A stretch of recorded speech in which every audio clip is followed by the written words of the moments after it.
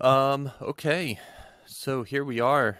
I'm calling this a lunch and learn because it's lunch here on the East Coast in the US. And this is something that I do at work every once in a while. Just kind of go over a topic and hopefully educate everybody else and maybe learn something new myself as well. So I'm here with Luis Molina, and I didn't ask how to pronounce it, but I'm going to take a guess. Martin Augusta? Yeah, great, cool. Good. All right. Hey, Um, how are you guys? Martin and I are recent contributors to the Superalgos project, and Luis is the lead developer and co-founder of the project, for anybody who is not aware. So today we hope to just kind of answer some questions about the project and hopefully get some other people, including ourselves, better acquainted with the code base. Amazing. So Martin, do you want to start off with some of your questions? Yeah, absolutely. So just a quick introduction from my side. So I'm basically coming from Java world, so I'm not a JavaScript developer. So that also is reflected in my questions that I will ask. So let me ask the first question as I've posed just before. Me coming from Java world, I would have a first question, let's say, where to start. I need to really basically learn the Node.js because I don't know that, learn the JavaScript. And my first question target basically this: if you would have some recommendations, basically where to start with that. I don't know where to pick up the JavaScript, how to learn some resources. I don't know, some official reference documentation, whatever. The same for Node.js. And the following question is if there are any areas to focus on, let's say like asynchronous functions or some JavaScript frameworks that are used within the superalgos or heavily used in superalgos that I should focus, let's say that they are spread across the whole code base. That okay? Okay. Well, you don't have to worry because we are using here the very basic stuff. All you need to learn is Node.js, Mm-hmm. and pretty much that's it. At the browser level, we are most of the things that are happening there are inside. It's all plain JavaScript. And we are drawing a canvas object, an HTML canvas object. So it's an animation on a canvas, very much similar to, I guess, how a video game would be done for the browser. Okay. Mm-hmm. And what is not inside this canvas object is just plain HTML and CSS. Okay. So there's no other framework so far, at least on the platform that is the software that is currently developed. On what is coming next, that is this peer-to-peer network and some social trading apps. I guess that the people who are going to be doing that will use some framework, and they will have to decide which one, especially for the UI. But my guess is that it will depend mostly on whatever they are already comfortable with. Okay. I just made from the desktop application, I just made like a sketch so far, and I didn't use any framework at all. I started just HTML and CSS. Well, it's quite simple. You don't need to learn almost anything for this because it's plain JavaScript. Yeah. Okay, so my understanding is it's or what I've seen from the code base, it's not a TypeScript. It's basically the pure JavaScript, right? Yes. That's correct. Okay. So and for the web application, then according to your words, my understanding is that there is no web app framework used. It's basically pure JavaScript drawing to canvas. Is that correct? Yes, that's correct. Okay. Yes. Okay. There are a few things that are in HTML that are the documentation panel, the tutorials. That is HTML. All the other stuff that you see, the designer with all these nodes and the charting system, all that is painted on a canvas object. And painted means painted line by line. Okay, good. Because So, some people also think, or some people come and they ask, because they believe that we are using some kind of framework to produce this designer with all this node and all this stuff. And it's not the case. We develop everything from scratch. yeah, that was actually my impression as well, that some kind of framework is used there, and it's surprising to me. And admittedly, it's surprising in the good way that everything is drawn and kind of accessed from the low level. Regarding the Node.js, would you recommend basically, for example, the official documentation that is there? I've just checked it today, so it feels to me like quite good to start with at least. So maybe if you have some other opinion, or would you recommend that or something else? The official is one. To be honest, when I need to figure out something that I still don't know in Node.js, I Google it, and wherever it comes, it's good for me. That's basically what I do too. Yeah. Google is my best friend. Yeah. Cool. Okay, so maybe the last question to this topic regarding the JavaScript, because it's some time already that I've used the JavaScript, and it was some older version where basically the let keyword was not present yet, and the async and some other stuff. So we recommend in this area also. I found the Mozilla's MDN documentation of the JavaScript. Just quickly go through that.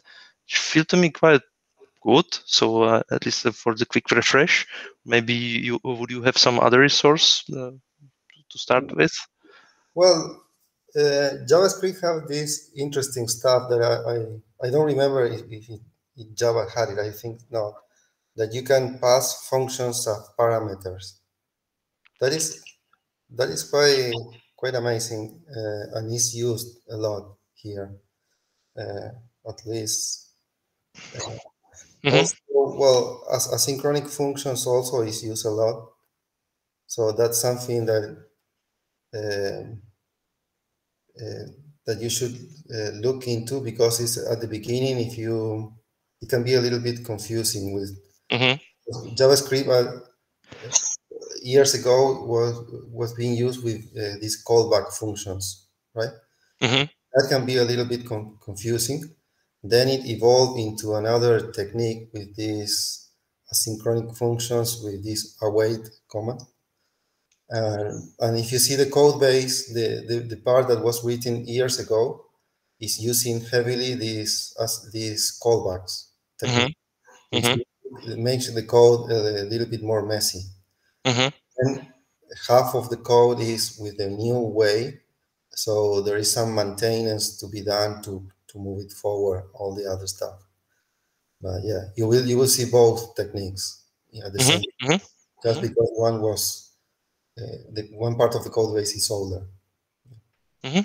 Great. So that sounds like good tips or hints what to focus on, really. Okay, so if I may to proceed to the second part, which is basically the CI pipeline, if you don't have any objections. Sure. Just maybe quickly, I've already answered that on the developer channel, just maybe to recap that, to have it recorded here. So if you can kind of quickly look into that, basically where it is defined, what it's doing, when it is executed, if it's I don't know, scheduled, if it's run repeatedly, and the next question is what version of Node.js it use, basically. This is a question for Brett, not for me. All right. Yeah, I can hop into this. So if you look at the main code base, this .github directory has workflows under it. So we're using the GitHub workflows to do everything. The part that I interface with the most is this Docker YAML. And this is what defines where and how the Docker container is created. This only runs, and it's defined here at the top, when there's a push or a merge to master and develop. And it should also run, I haven't specifically seen it myself to double check, but it should run when a release is created. So like when beta 13 is released, this should run and create a beta 13 tag, so you can pin specifically to a beta 13 Docker container. These other ones, I believe one of them runs every time a PR is created, which is how, let's see if we can find it on this PR that is open right now. This deep scan, I believe that's how the deep scan gets triggered. So that's every time a PR is created. But that's all defined here in workflows. And the release build also when releases are created. And these were just recently added. Yeah, the question, the steps basically are here. So basically this one, but it kind of like checkouts the Git repository, and I don't know, it runs some build or because like JavaScript is not compiled, right? Like Java, because I'm trying to kind of do the relation with the Java, right? Where we use Maven or Gradle for that to kind of compile that. Right. Make sure that so it's these compilable and run tests some. So there really isn't anything to build. The Docker containers, and I guess the other releases that are created, they kind of create packages, but it's essentially just kind of creating a tarball or a zip file essentially, and just kind of putting all the code base into one specific file that you can then download and extract or run to install the program. So there is no build. So like, yeah, coming from Java, there's no Maven, no Gradle, nothing like that to compile the code and make it runnable. It's all scripting language, so it all just kind of runs on the fly. Okay. Last question: what Node.js version is used for that? So I believe that that one is like proven to work.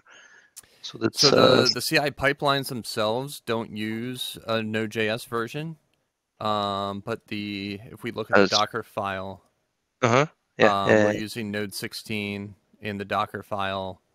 17 was just released. I think I saw one person say that they ran into a bug specifically because they were running Node 17. I do not think that I have run into any bugs running Node 17, and I can't remember if I'm specifically up to date anywhere. But yes, 16, I think anything above 15 works fine. I think if you go below 15, you run into more problems. Yeah, I've tried 16, so yeah, 16 is a good safe bet. Yeah. Okay, cool. So I would say that's fine from my side for the CI pipeline. And if I may ask the question, or basically the source code walkthrough. So I'm interested kind of if you can follow the program execution or the program flow basically from the entry points or the entry point of the platform to where the event loop basically, or where all the initiation happens when it gets to event loop, and basically it waits for the events there. So kind of to get the grasp how the whole application is initiated, and then basically it's about the events. Because I try to follow basically, let's say, the platform when the node platform is executed. Follow the path basically from the node platform.js file, but kind of get a bit lost. So maybe if you can not necessarily to be in full detail, but maybe with some high level overview how the execution goes, what everything is executed, and when it stops to basically waiting for or listening for the events. Okay, I can do that.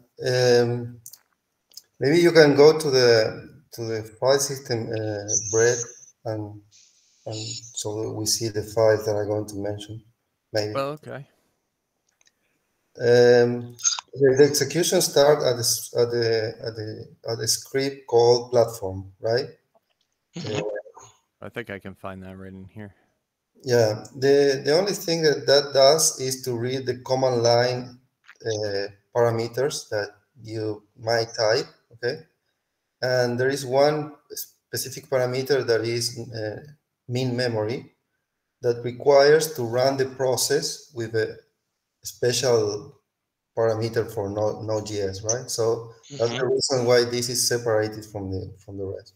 So essentially, when this starts, it reads these command line parameters and it creates the Node.js process that is actually going to run, okay, the platform. Then it switched to a file that is called platform root. Maybe you can put it there, platform root. It's better if you do it probably in Visual Studio Code, but as you want. Okay, this platform root, what it does is like it loads all the external dependencies, meaning the Node.js dependencies. That means libraries that we depend on. Okay, it loads all of that all at once, and it setups. It makes some setups of other stuff in memory there, and then it switched to a file that is called platform app, if I recall, something like that. Is that in the platform project? Yes, in the platform project. Yes. Okay. Oh, here's the platform app. Okay. So what we are doing here is to start the services. Remember that the platform itself has two big components. One that is a Node.js application, and the second is a web app. Okay. So the web app runs inside the browser. The Node.js application is a process of the operating system. So the web application is going to communicate with the Node.js application via two different mechanisms: WebSockets and HTTP. Okay. So one of the first things that we are going to do here is to start the HTTP server that we are going to call the HTTP interface, okay? Because it's the interface through which the web app access the platform client, right? And we are also going to start the WebSocket service or WebSocket interface, we are calling like this, so that when the application is loaded inside the browser, it can connect via WebSocket to the client, okay? So essentially, these two things are started there. And inside the client, the idea is that we are going to have different services. This part of the code is a little bit messy because it needs to be reorganized, okay? It was evolving a lot of time without paying the technical debt. So I understand this part is kind of the most messy of all the code that you will find out there. But essentially, you can imagine the platform client, like the part of the platform that runs in Node.js, it will host different services, okay? For example, there's one that is called the GitHub service or the file service or something like this. All the services that are listed there. Web3 service, for example, if you want to do operations with blockchain accounts and private keys and all this stuff. I found with experience that there are many things that even though you can do it at the browser, it comes with a lot of problem associated to that because of different browser versions. Something works in one, something doesn't work, and the browser itself turn off the tab or put it in pause when you are not on focus. So when you access from the browser external website, then you have problem with the origin, cross origin, and all this stuff. Yeah. Doing things in the browser means problem. So the overall idea was, let's do most of the things at the client Node.js app, and we will create different small services for the different type of things that we will need, even if we need it at the browser. Okay, that's more or less the idea. So organically, these things were starting to appear. Like we need to do stuff for blockchain conversion of private key or generating a wallet. Well, let's add one service there, and we access the service via the HTTP interface mostly. Okay, So we consume the service from the inside the browser. Okay, we need to access, for example, I don't know, the exchange for whatever, for getting the balance of, and then we create a service there. So the idea is more or less like this: avoid doing these kind of things in the browser, because it in the end it brings problem and you're going to be wasting your time. So in that sense, then this platform client is a collection of different services, okay? Services to be consumed by the browser, okay? So when this HTTP interface is run and when the WebSocket interface is run, another thing that happened is that, well, all these services are started, so they become available from there on. Then we open the window of we open a browser, okay? We open the browser and navigate the browser towards the address of the HTTP interface of the client, okay? That's how the browser loads the initially one HTML page that you can find it, Brett, if you go to the file system, or you can find it inside platform over there, web server. Oh, okay. The web server is one of all these services that are running there.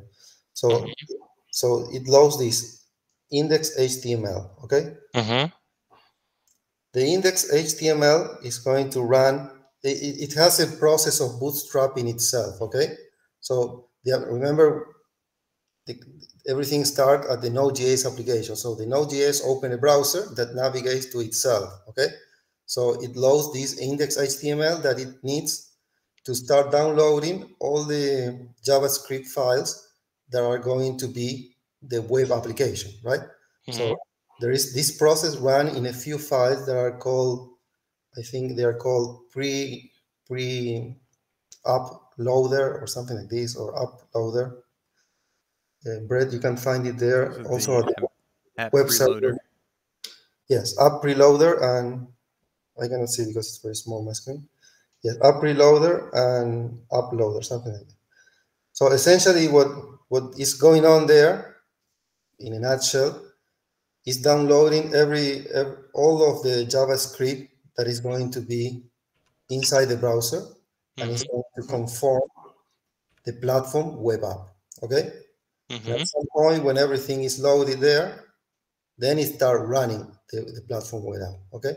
And the platform web app, essentially, it runs, or it start running on a file that is called Canvas, because of the beginning was almost everything in this Canvas stuff. If you can find this Canvas somewhere there, but if you go to the file system, I will tell you where it is. It's inside one UI folder there. Now, out of web server, And this platform, one here. yes, there is one Canvas, okay? So, so that's where it actually starts running, because everything is more or less set up at that point. And by running, it means that it's going to enter into an animation loop, essentially. So what you have is an animation loop, the same that I guess is used for games or things like this. Where you have this canvas object, HTML canvas object, that occupies 100% of the page, so you don't see anything. Well, when you load the platform, you see like this picture of these boxes and some text that is loading, blah, blah, blah. That is while it is preloading all this stuff. But then a canvas object replaces everything, and from there on, you are seeing a canvas animation, okay? So the canvas animation is essentially drawing and redrawing again all the stuff on the canvas as fast as it can, essentially. So it loops, it makes one frame, it draws the frame, and it requests to the browser to execute it again, so that it draws the next frame and then the next frame, and what you're seeing is an animation of, I don't know, 20 or 40 frames per second or something like that, depending on your hardware, right? all the time you're seeing an animation very much like a video game. That's how when you run the platform, maybe you can run it there, Brett. Sure. Let's see.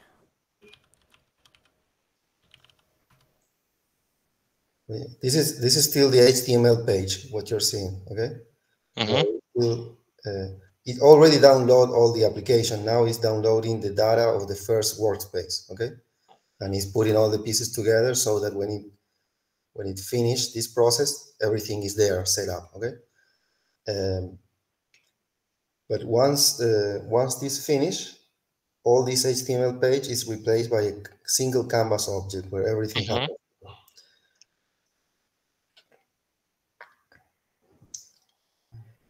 So when this is running off a Raspberry Pi, so it may be a little bit slow to load. Okay, so that's how you can see all these effects that when you hover over with your mouse and the node expands like with an animation, you see? It's slow, it's an animation.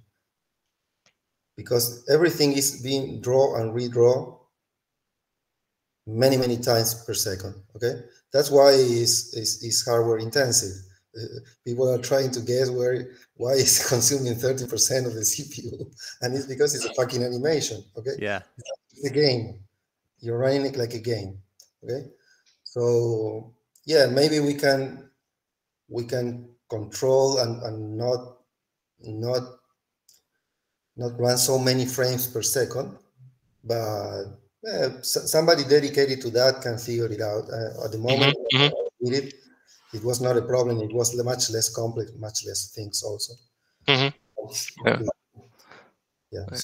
So it's an animation that is drawing and redrawing itself many times per second. So there isn't. Yeah, that's a huge part of the reason why it's consuming CPU like crazy. Yeah, I see. That it explains why my fan is already always running like crazy. Yeah. Okay, cool. So basically, you already also touched the question or this sub point. Basically, just the architecture. So correct me if I'm wrong. That you mentioned basically that it's kind of based on the services that the UI is drawn, or it's supposed to do as less as possible on the UI itself. I mean, like in the browser, and all the, I would say, calculation algorithms recommended rather to be done on the server side. No, not exactly like this. It's not that it's supposed. A lot of things are done in the UI. Don't get me wrong, but the so problematic things are the ones. For example, if you're going to use the Ethereum library for getting the private key based on a blockchain account, I prefer to do it at the Node.js application that is where these kind of things usually run, okay, and not in the browser, okay. But any kind of things that require external libraries or require access to external websites or things like this, then we move it to the client. Okay. There are a lot of things that are done in the browser. Yeah. Okay, right. So on the server side, you also mentioned that the I would say endpoints are exposed to like services mentioned, so that the UI can connect to and request, for example, some functionality. Is it correct? Or yes, there are different services. That is here is very small for me to read, but I remember the Web3 service, the GitHub service. For example, we are interfacing GitHub for doing several stuff, and we have a GitHub service, okay, inside the platform client, okay. So we consume the services from the web application, okay? And there are many different services, like 10. Okay, so and when the application or the platform is started, basically it loads all that stuff, basically prepares the HTTP server, kind of initiates the services, serves the web page, basically, and then it waits for the events, for the user interaction, whatever the user does there. I don't know, does some changes in the infrastructure, or maybe executes some data mines or trading mines, or yeah, like is it correct, or is it missing something? Yeah, well, yes. Essentially, everything starts at the platform client, which launches a browser instance that will navigate to a page of the website of the HTTP interface that the platform client already started. So the web browser is going to fetch all the JavaScript that conform the web application, and it's going to start running it. Okay, so by running means running this animation that is going to draw all the stuff in the screen, but also is going to execute like the physics of all these objects that are floating there. So then the user can do whatever it wants. So when the user, for example, execute a data mining task, I will describe you all of the things that are going on there, okay?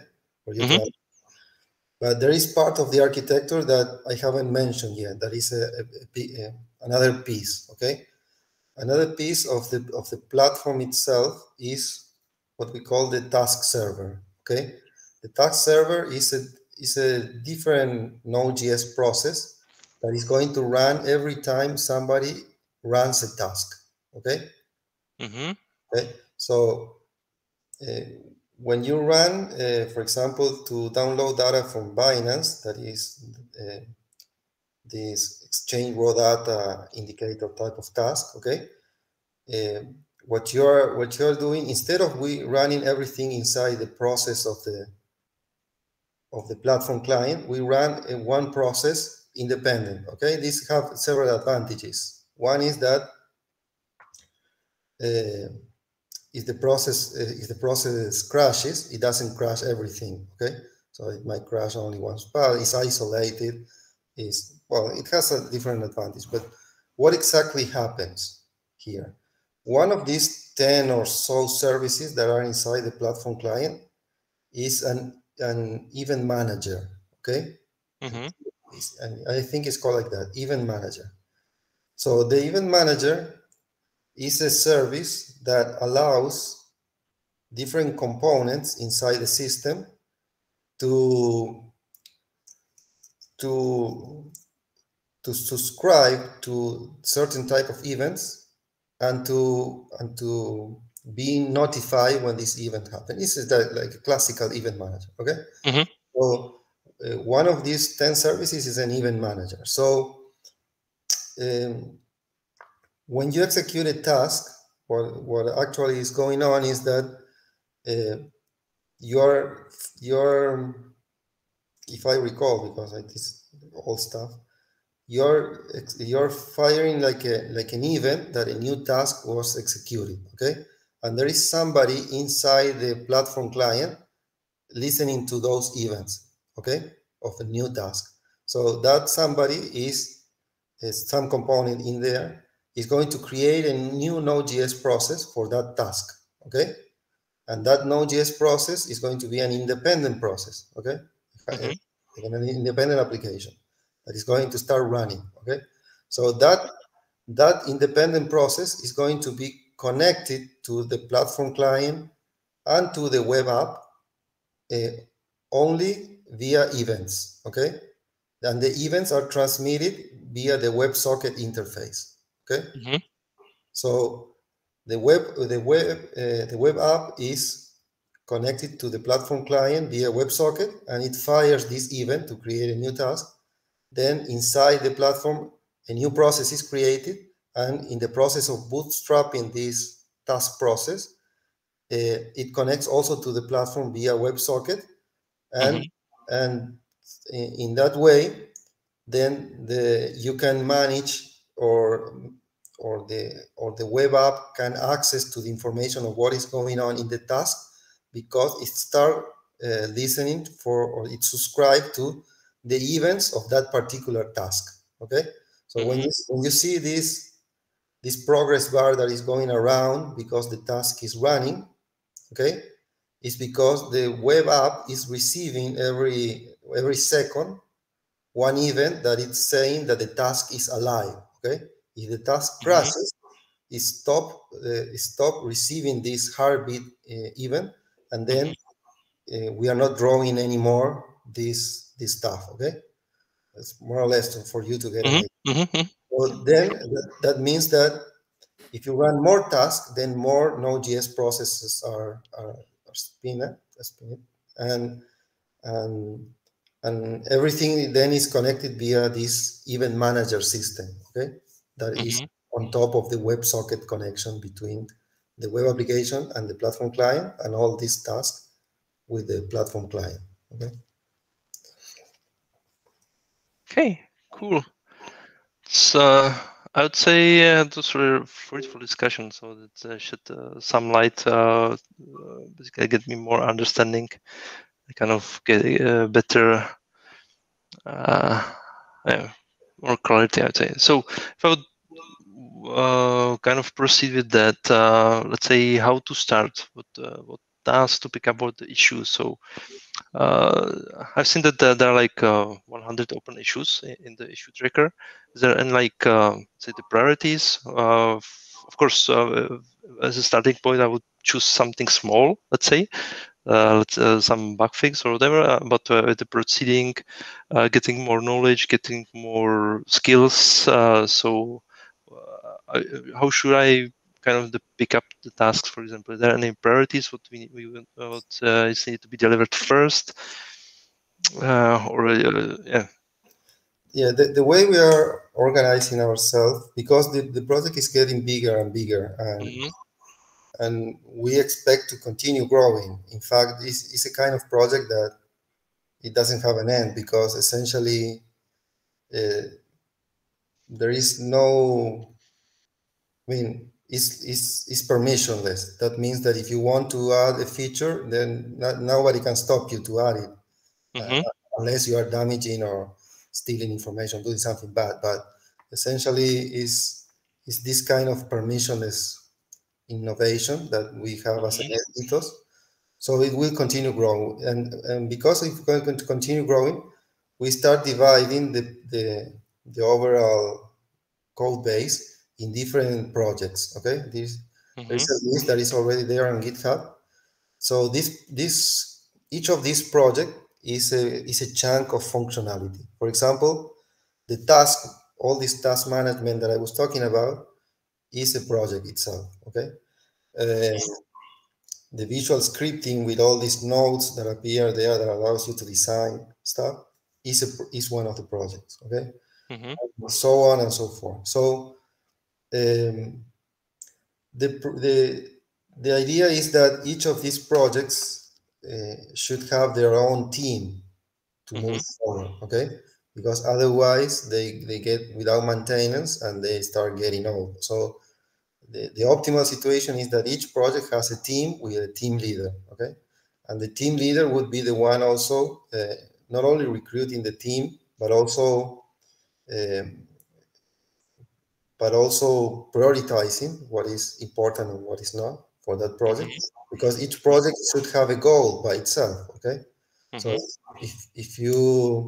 if I'm doing, for example, I don't know, the peer-to-peer network, it has a very clear goal. Okay, allow interconnect all these pieces across the internet. Okay, in a censorship resistant way.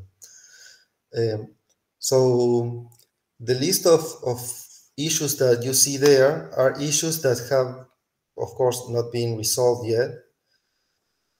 But still, we are still in the process of dividing the code base into projects and finding the leaders. Okay.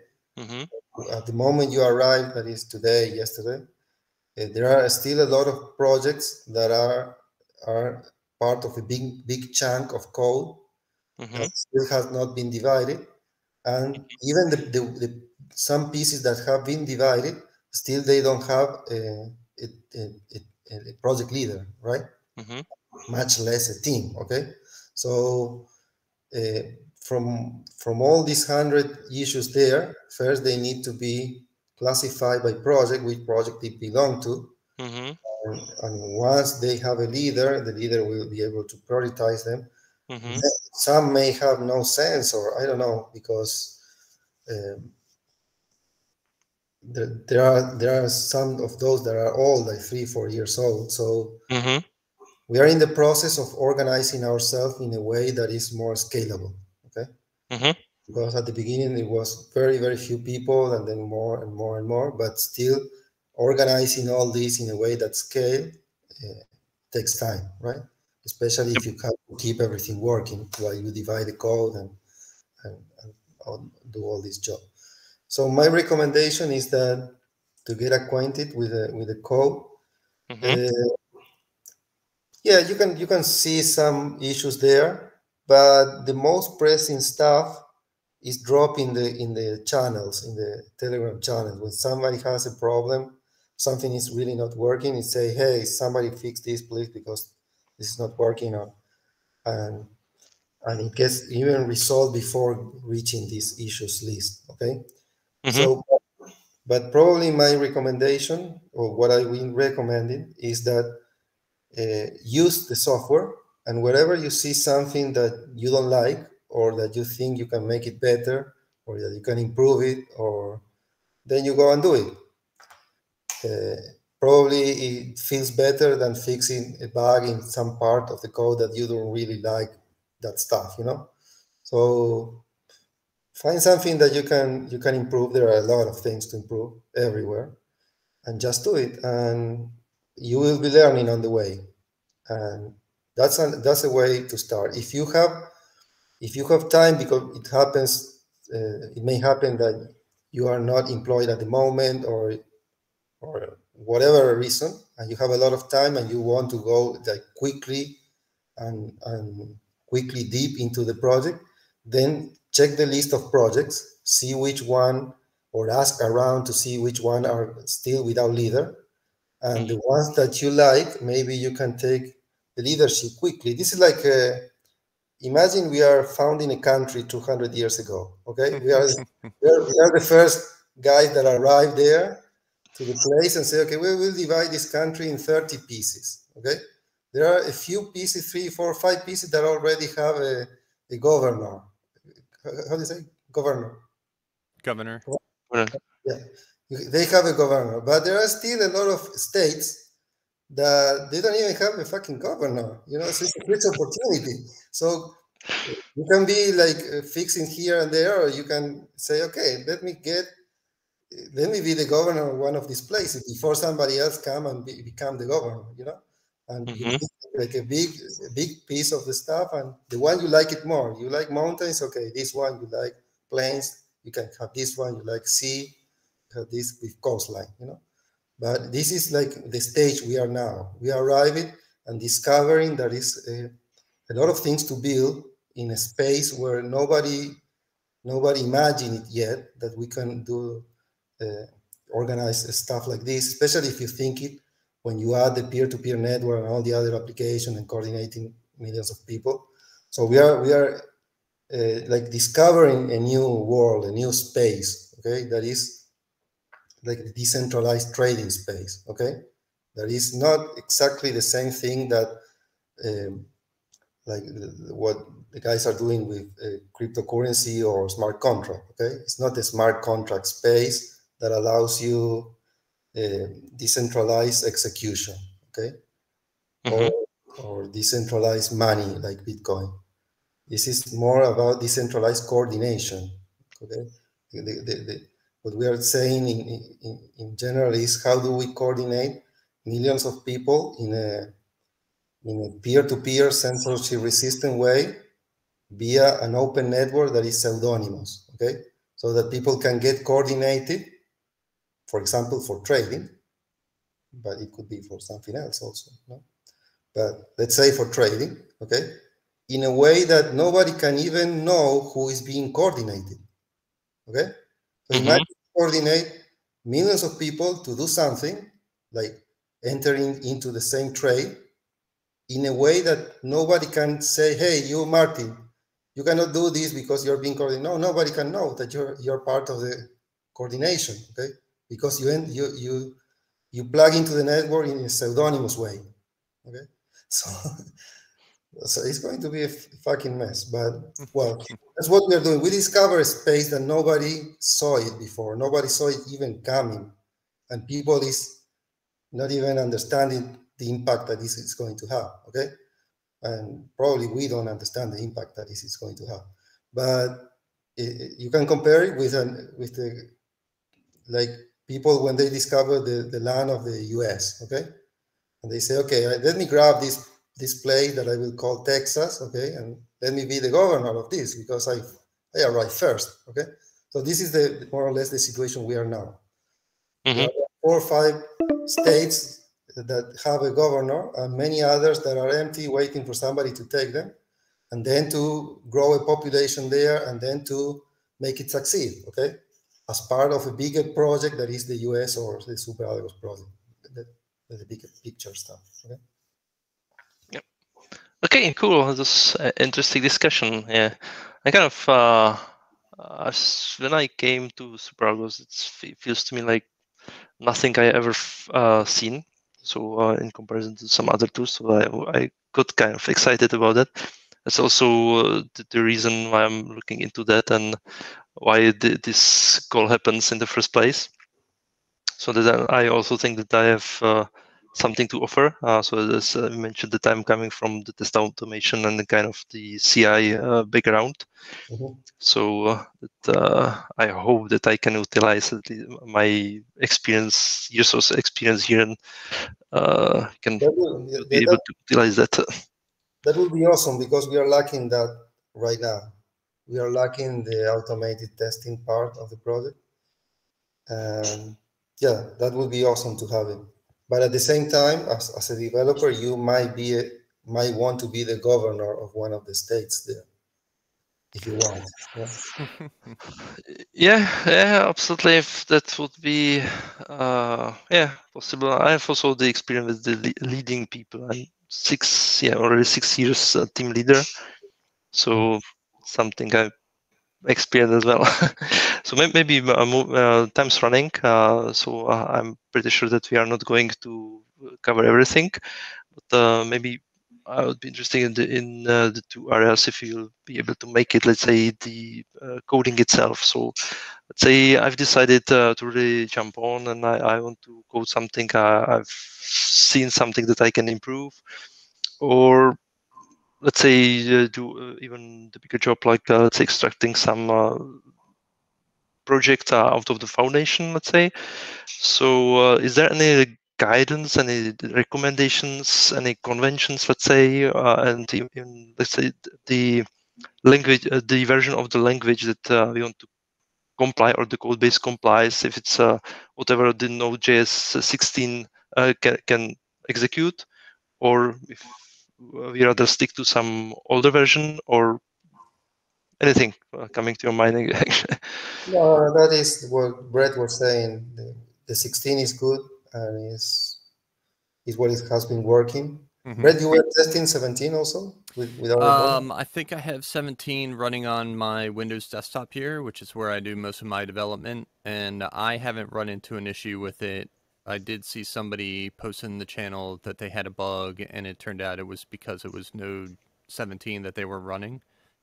And like I said, the Docker containers are using 16, and I think for a while I was running 15 here on my desktop, and it was working fine too. But I think 14 is a little bit too old. I think that's what a lot of the Debian and Ubuntu Linux versions ship with. So I think if you are running on Linux, you'll definitely need to upgrade the version of Node.js to something that's more current.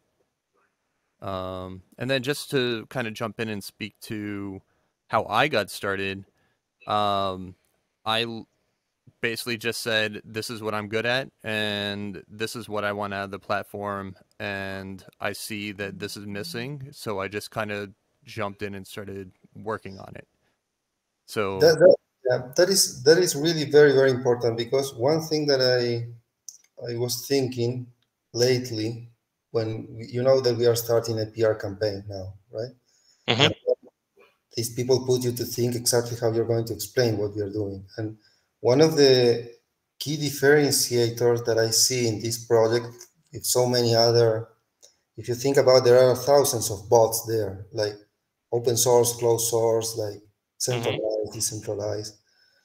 But the key differentiator, in my view, is that what we are trying to do is not build a bot for people to use, but it's the opposite. It's like what we are trying to do in the end is allow people to do what they are best at. Okay? Like Brett is an expert on Docker, right? And you are an expert on testing, okay? Somebody else might be an expert on something else, an expert trader. Thomas is a data scientist, okay? He's an expert on analyzing data and creating stuff. So there's no project out there that allows you to be yourself and to be the expert on what you really know, okay? If you want to run any of this open source software or whatever bot that you buy or rent or whatever, then you have to be the expert on Docker, the expert on testing, the expert developer, the expert data scientist, the expert trader, the expert on machine learning, and the expert on everything, okay? So you have to really become an expert on everything to outcompete other people in the market, right? But the core idea here is, why don't we be ourselves and everyone do what is expert on and knows exactly how to do, and let's team up so that we can together, okay, go to the market as a bigger force, okay, more clever, more intelligent, faster, stronger, right? But in a way that instead of putting money together into a fund, like a company would do, let's do it in a way that is with no counterparty risk, okay? So we use a peer-to-peer network, so everybody execute the trades from their own devices, okay? But maybe we share, and we are not sharing only the technology that we are creating. It doesn't stop there. It goes beyond that, because at least in my head, the plans goes, we also might be sharing infrastructure, okay? What happens is, for example, I tell you, look, I can put, I don't know, 100 Raspberry Pi to run, okay? Would you, Brett, install that and put it like with the Docker and all do your magic there? And could somebody create the indicators and like Thomas to know what we are going to process? Can somebody do the part of running the data mining to download all the markets of all the exchange and put all the data available for a bigger team, okay? And can somebody take care of the back testing, okay? Let's put 50 machines to do back testing, okay? But somebody has to go and check what works, what doesn't work, okay? So if we can do together but separated, okay, what we are good at, not only at the technology level, that is the code that we are writing today, but also at the infrastructure level, then we can create a kind of entity that doesn't exist today. That is not the typical whale of a guy that has a lot of capital, or a bank that have their own team of mathematicians and traders and this and that. But we create like a bigger entity, because potentially it doesn't have the constraint, okay? A bank is limited, even if they have a lot of money, to the amount of people they can hire, okay? You might hire 20 mathematicians, you might hire 30 mathematicians. But if we create the right structure, maybe we can crowdsource, I don't know, 1,000 of mathematicians, 2,000 traders, 5,000 people that are making the back test, and 10,000 people that are doing whatever, you know? So maybe we can create a crowd that scales much more than all this stuff. So we would put ourselves in a category above these whales. We would be like the whaler, the ones hunting the whales, you know, because we have the technology and the organization to grow even bigger, okay? To grow to a scale that nobody can compete with you later. Nobody can disrupt Wikipedia. Why? Because Wikipedia has 300,000 editors working for free. How do you compete if you're Encyclopedia Britannica or any other encyclopedia? How do you compete with your employees with somebody that have 300,000 people working for free. You cannot compete with that. So, I see your point. so how do you compete with an entity that have probably 10,000 people working for free, and they are all expert in their areas, okay? And they are all trading the same stuff without counterparty risk, even if they don't know each other personally or never met or never talked to or whatever. They just plug in a network that connect everyone together. Yeah? I'm sorry to jump in here, but apparently I forgot that Google Meet has a free call limit, and we may be shut off here in a second. Sorry about that. I totally forgot that that Google Meet for free version has a limited time span.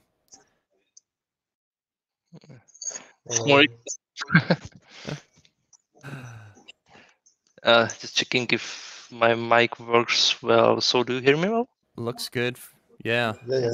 Okay. All right. Cool. Are we live or not yet? We are live. We are still going. Yeah. We didn't, okay. So we didn't lose anybody. Cool. Okay, so we covered a very interesting topic. So I want to thank you again. So it's helped me a lot to kind of get the insights to that and more understanding. So it's really helpful for me, and it's I'd say fruitful. Yeah. I would say it even exceeds my expectations. So we are not there in the place that I was describing. That is like a vision to get there, but yeah, absolutely. I got it that way. yeah, that's where we are going essentially, and yeah, that's why we are preparing this with all these details and these capabilities, because we are thinking of that future. I don't know when we are going to arrive in a year or two. It depends on how many people we can put together to work toward that direction. But we are quite advanced at the same time. At the same time, we're quite advanced. Once we have the possibility to glue all the things that we have already built across the internet, then it's going to be even closer. It's going to be even closer. But yeah, that's the direction we're going. Yeah. What do you think, Brett? Brett? Sorry, I didn't hear the question. What do you think about that? Yeah, I mean, I think I haven't had a chance to jump in and start organizing issues and coming up with my own tickets. But that is something that I do every day at my day job. So, I look forward to trying to give some more direction, or at least putting the thoughts that I have in my head out there in terms of what I would like to see from Superalgos, and hoping that other people can jump on the things before I get to them. Obviously, the things that I come up with are things that I would like to work on also, but there's always things out there to hop on and pick up. And I'm learning JavaScript, not from scratch necessarily, but I don't use it day to day, and I've never worked on a project this large for JavaScript. So it was all kind of like learning everything from scratch, and it's definitely been easier picking up small things, which is why I started working on like the social bots and just saying like, all right, I know how to send a message to Discord or Slack, and let me figure out how to do that in JavaScript. And it's worked out really well. And I guess, sorry to kind of go a little bit off topic here, but I kind of missed that I don't have my video up next to everybody the way that I did in Google Meet when I'm sharing my screen here. If you guys could still see the browser, hopefully, with the questions that are up. But yeah, I think in terms of the organization of the project and where the teams have been set up and how all of that is going, it seems like it's a good idea to start implementing now, and hopefully get that going and have other people hop in and take over and and pick up different parts of the code that need some love. Exactly. Absolutely. Perfect. Do you have more questions? Any of you? Well, I do. Or there are still like 4 topics to be covered. Well, regarding the kind of how to contribute guide, correct me if I'm wrong, I haven't seen anything like put down or written down, like I would say the reference for anybody coming here. So that's something, if it's not existent, I would love to do that, as I said, to use that opportunity. So, and kind of thinking where to place that. So I was just maybe from the beginning, I was thinking like GitHub pages. So at least something to start with. What do you think about that? Or what do you mean exactly in terms of what decisions? I mean, no. I was referring still to the coding. I will get to the decisions if you have time Sorry. to go there. So I mean, I was talking about the how to contribute guide or something like that, or how to start. I don't know how to call it. So that basically I would extend on these topics, on these questions, on the discussion that we have. Basically put something down, write it down, kind of transcript, let's say, so that people can have That would be, as a reference. yeah, that would be So, amazing. And the place to put it is in the on the documentation of the same system. So you create a topic there in the docs of how to contribute, and you can create different pages for each subtopic, and then you will have like a collection of different subtopics explaining from different angles. So yeah, so you mean like into the documentation in the application itself? yeah, because somebody Yeah. is working to export from there to create a website of all the documentation. Yes, that's I've seen. That's actually a good idea. So that didn't come to my mind. Yeah. Okay. Great. That sounds. Yeah, that's the place good. to do it. But it would be a very good contribution to have a guide on this. Okay. Cool. So maybe fast forward a bit. There's next section or the topic is validation. So we discussed basically. I'm covering it here just to maybe kind of repeat that. So what I've seen, there are no unit tests, right? In the application itself, no system tests, integration tests, and anything like that. Any I would say environment infrastructure created yet. Is that correct? Yes, it's correct. Yeah, okay. And Sonar Cube analysis. Do you know what is Sonar Cube? I haven't used it myself. I have looked into it at my day job. But I'm not sure offhand if they have a free tier or not. But I am. There used to be for open source projects, but I would need to check that some time ago that I've checked that. So that's quite cool tool. So it does the source code analysis and tries to kind of catch some code smells, some potential bugs, some issues. They have quite comprehensive support for JavaScript as well. So it's worth to experiment with that. I'm sorry to cut you off there. I didn't mean to. There are several other open source projects that I'm familiar with that I've used before. There's like coveralls and some others that are very similar to that. They do the static code analysis. GitHub has Dependabot, which is pretty useful for going through and trying to find security issues in code.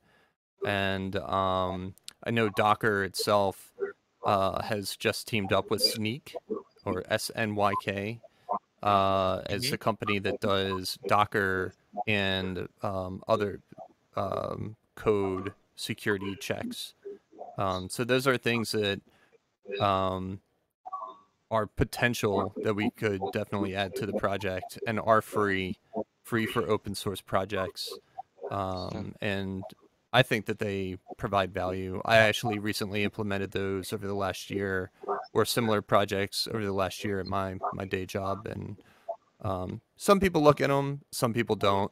Some people think that, doing like lint tests and things like that aren't necessarily helpful.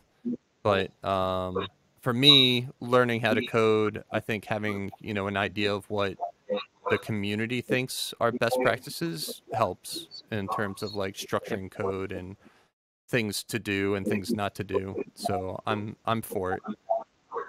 Yep. My opinion is I love SonarQube, so I use it for, I say, maybe more than 10 years. So it's of course for Java Word, not JavaScript, and that area is amazing. So maybe that's maybe the area, at least, that you mentioned. If I would see something missing, that I would add. So that's exactly that area, basically, the testing infrastructure, and let's say coming from that I would say area, test automation, quality assurance, I would say. So I also pay big attention on the highest quality code. So that would cover that as well. So yes. So maybe getting back to the ground. So today, if I would, let's say, fix something or implement something or change something in this Superalgos application, how I would validate, basically, I did what is expected and I haven't broken anything. So it's the only mean today comes to my mind is manual testing. Is that correct, or is there something else that I'm missing? That's pretty much what I do. I just make sure I run the platform, try and validate it myself by hand, and then I wait for somebody else to say something's broken before I try and go back and fix it. Yeah, the most, I mean, there are a few things here.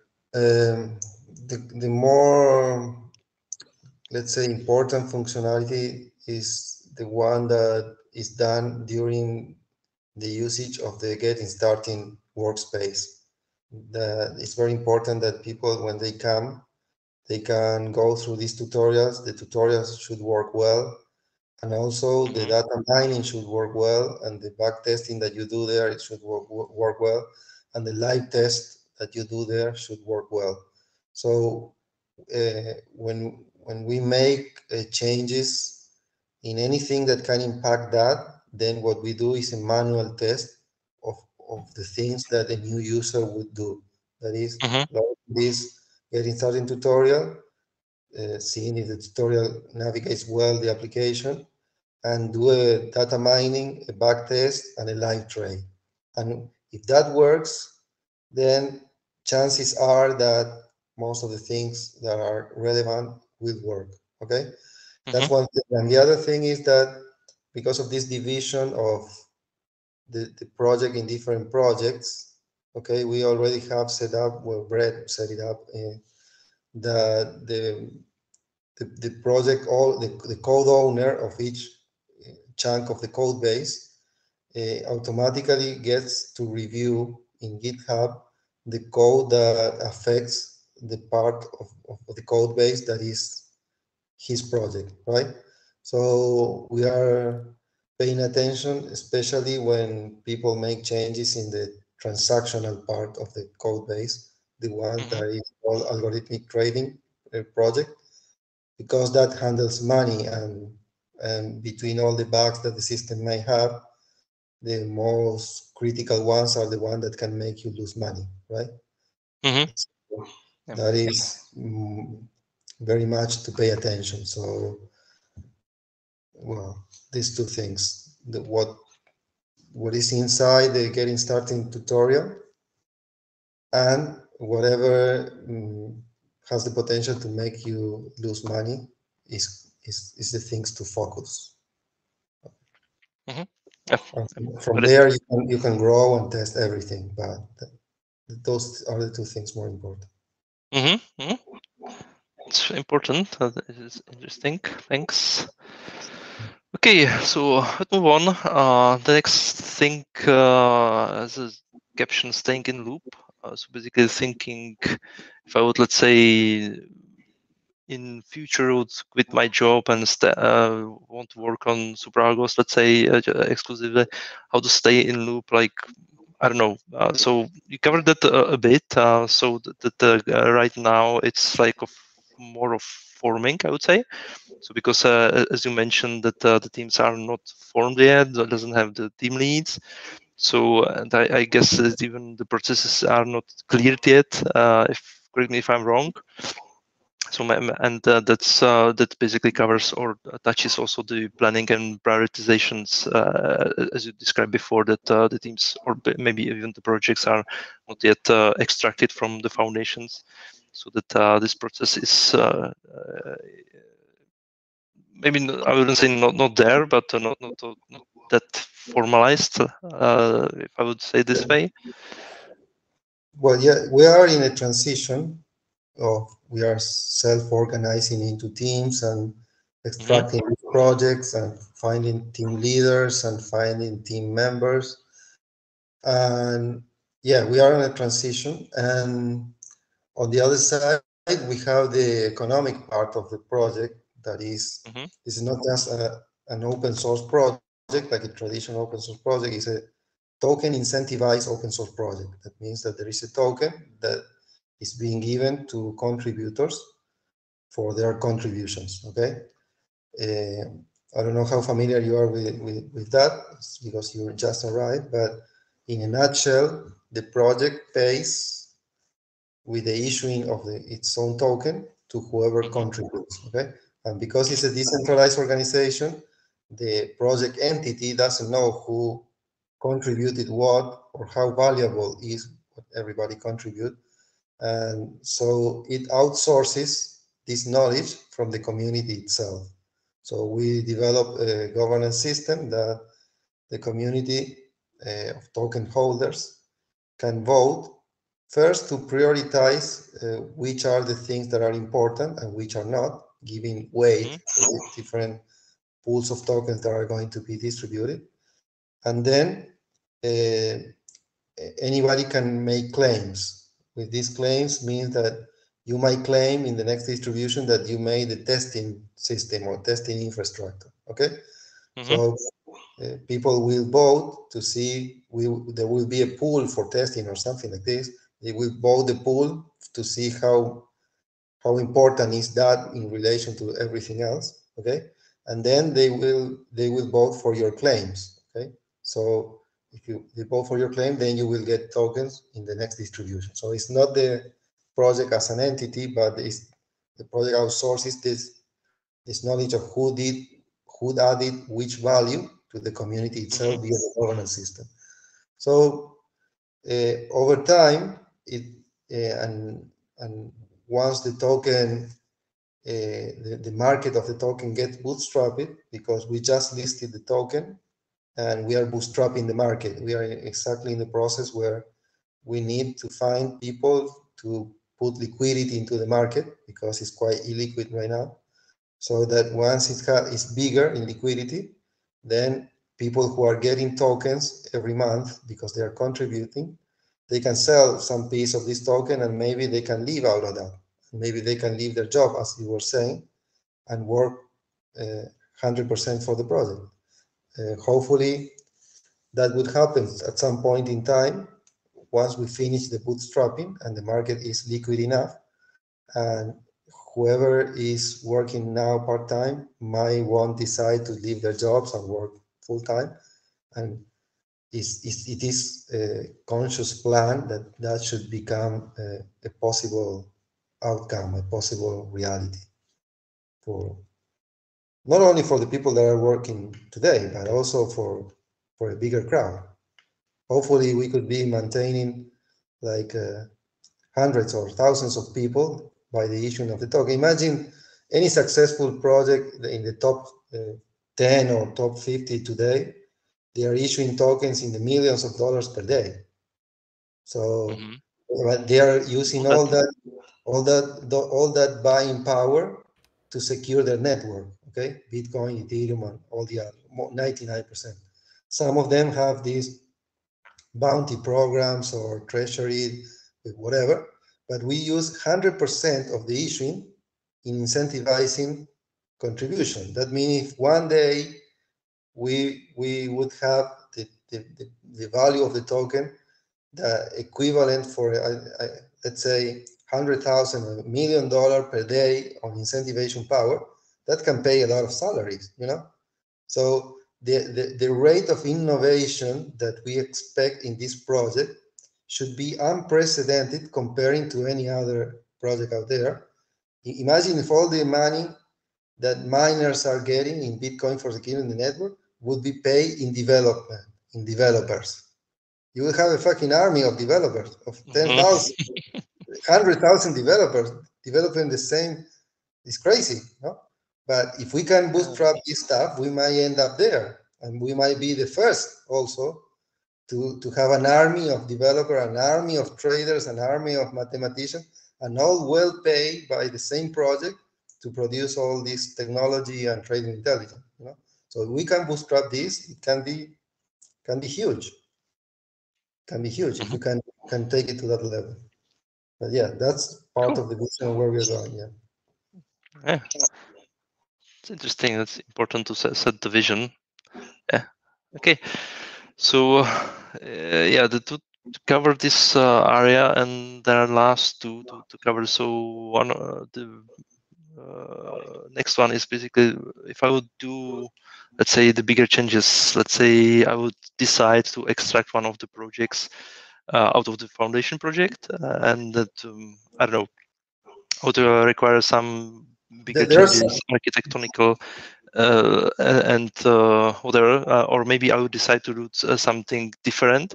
So I would love to, before doing the changes, I would like to consult basically that what I'm going to do with somebody or community or bunch of people, let's say. So maybe the question is where to ask the question, where to kind of get the people together. If the, let's say, the Telegram develop channel is the correct place, or is it on the forum rather, or the forum is very young. It has 1 or 2 weeks old, so people are still not used to that. Maybe someday we will use the forum for that, but today is today if you're going to do something or pick something, that first talk to me, because I am the most up to date in what is doing, who is doing what, and then we can discuss it also in the develop channel, because maybe some other people want to join you and you team up with somebody, or maybe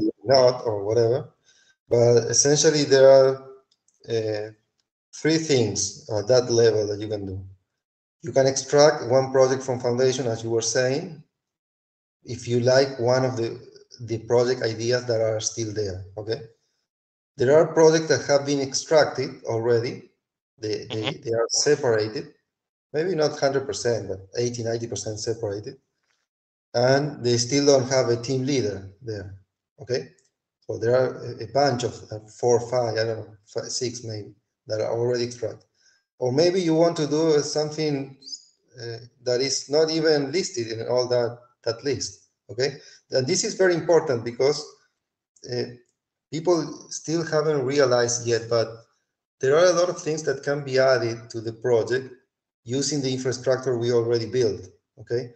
Once, correct me if I'm wrong, Brett, but now that you know how to create these nodes with these app schema files, okay? Create menus and define which are the childs of the node, who they can attach to, who they can reference. And once you know that, you are more powerful than before, because you might want to create a new project, like, for example, I don't know, something DeFi related, or this Ethereum integration to mine the data of an Ethereum node, or even something divergent a little bit more. Once you know how to do that, you can create a project with a set of nodes for that project, with its own documentation, with its own icons, with all stuff that leverage all the infrastructure that is already built. Because you have a charting system, you have distributed tasks, you have a way to manage plugins. It's already integrated with GitHub. You can deploy in different machines at your premises, and they are coordinated by events. Yeah, and then you will have this peer-to-peer network that is going to allow you to plug all your in-house infrastructure with my in-house infrastructure, with Brett's house infrastructure, you know? So we can create a type of decentralized application that doesn't need to be 100% related to trading. You might come up with something that is loans or whatever in the near future that leverage all this infrastructure. It's not decentralized autonomous execution like a smart contract platform, but it's also decentralized in another way because it runs at my house, at your house, and at Brett's house. It's also censorship resistant. Okay, it's also so it has a different set of properties, but they are already quite interesting. Okay, there is a lot of infrastructure to manage blockchain account, to manage wallets, to connect to exchanges, to execute orders. We will have a portfolio manager. So once we have all these pieces together, more people can come and start adding stuff on the sides, not necessarily at the core of trade, but you can add more stuff at the side and expand the system in other dimensions, okay? Leveraging the infrastructure. Once you know how to do all this stuff with these nodes, and then you create application very quickly. I did the governance system that is not a simple stuff in a few months because I know all the infrastructure that is there and how to use it. Not because I'm a genius, but I just know all the other stuff. So I just reuse what I already know. And a governance system, think about it, has no relationship at all with trading. It has no relation with trading. What is the relation between a governance system that allows you this decentralized organization for people to vote and to distribute a token with trading? Zero. There is no relation. So that means that you can create any kind of application with this. If I created a governance system, I can create whatever the fuck it comes to my mind, okay? Or to your mind, or to Brett's mind, okay? Once you know how to put these pieces together, you can quickly create a application that leverage all this infrastructure, and then you go with there. It's like, yeah, we know there are going to be 50 states here, Texas, whatever, but maybe you say, no, but there's also one that I want to create that it will be called Mexico, you know, that you guys are not seeing it, but we are going to have a border and we are going to trade and whatever, you know. So the war doesn't end there, okay? So all this infrastructure can be used for other type of decentralized application that can be related and can be expanding the project like in other dimensions. So keep an eye on that also. Maybe not for your first choice, but once you do one of these projects, absolutely. you continue with some other stuff, you know, and you, yeah, cool. Okay, so we're getting to the end. So my last question is basically from my job. I'm kind of used to do the decisions, not just myself, but rather in the team. So, for example, I basically put the example here currently that we are discussing the testing framework. Let's say, if I would, I just quickly checked before our meeting. So, what are the options on the market basically for JavaScript or for Node.js regarding the unit testing?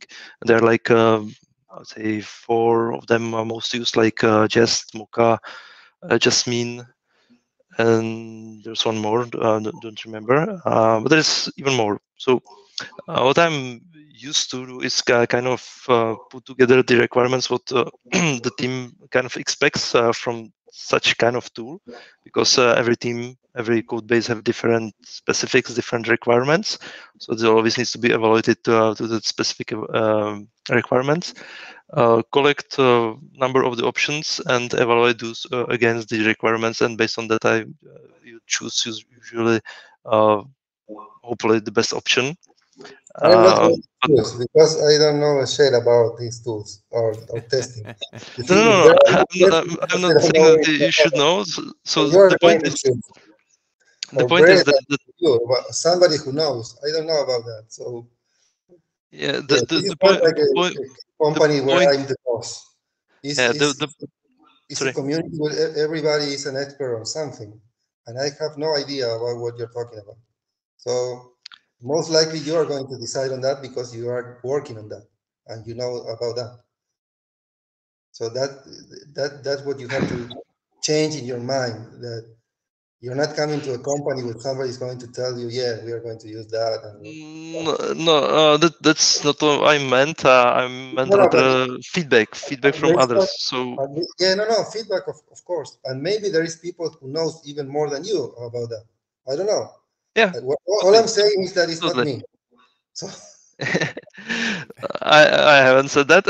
So I meant like what I used to do, kind of compile this document with basically pros, cons of various tools, and whoever, I don't know, that could be guys having some knowledge, let's say about the Jasmine, about Jest, or somebody else about the Mocha, and they can kind of express their opinion on that.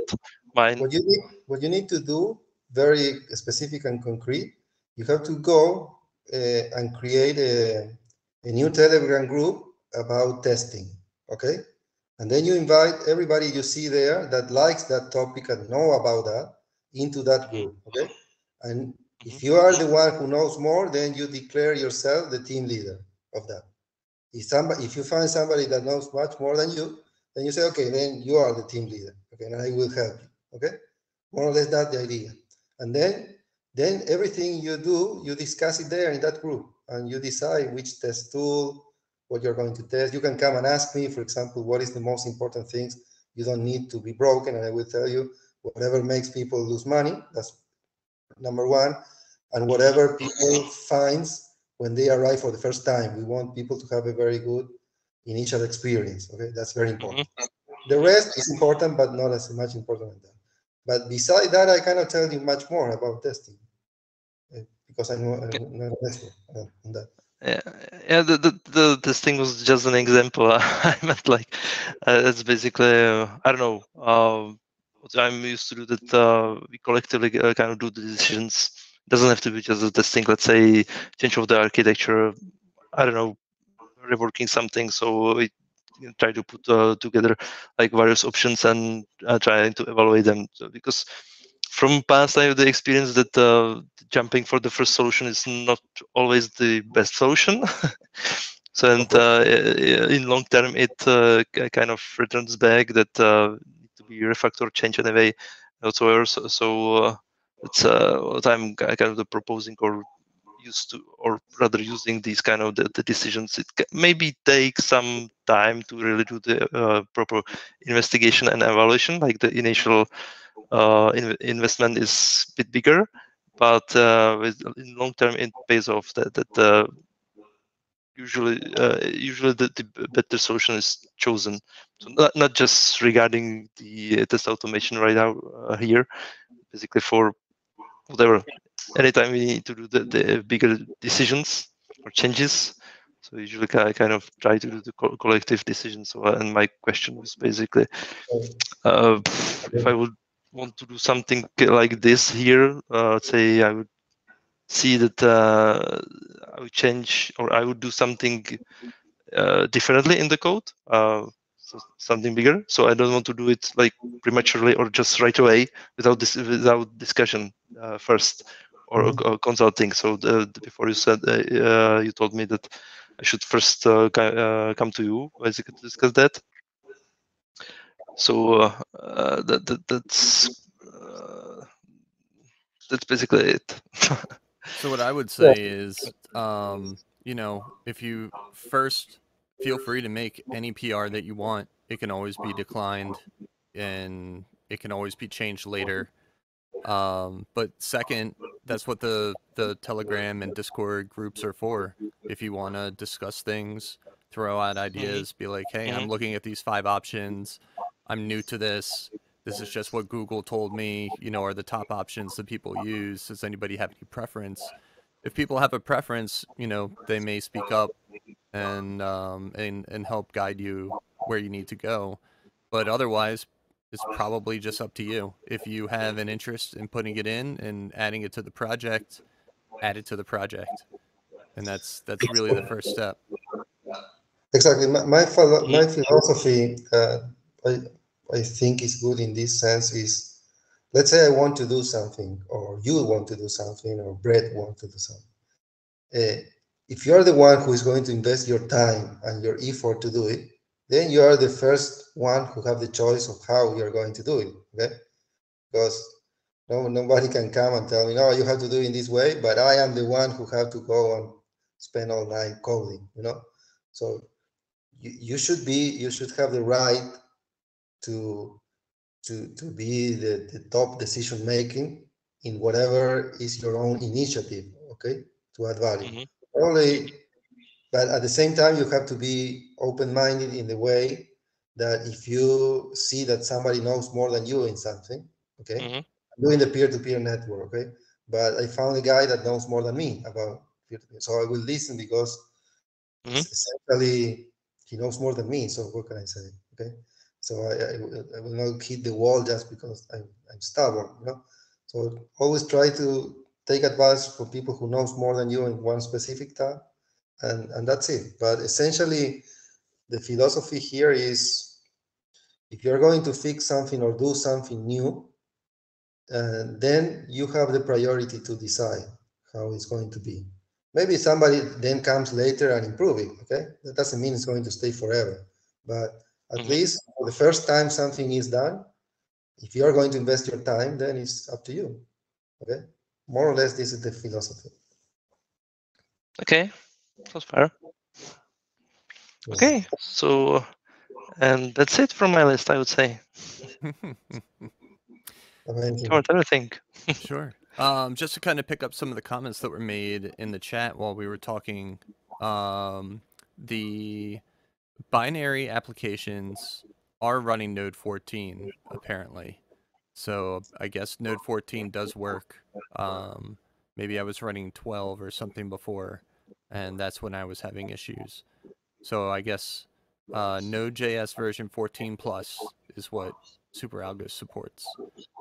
And then what else do we have? The dev snapshots are executed on a schedule in the GitHub workflows. So I guess those are created nightly. I didn't specifically see, but if you want to check that out, that's in that .github directory under the workflows. And what else? I think everybody wants automation on the tutorials, so that was also brought up in the chat here.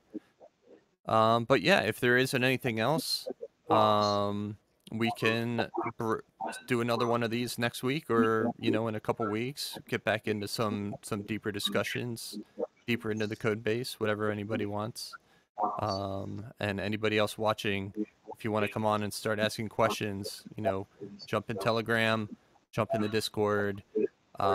Maybe we can invite you on and have a long hour-and-a-half discussion about the code base as well next week. Awesome, yeah.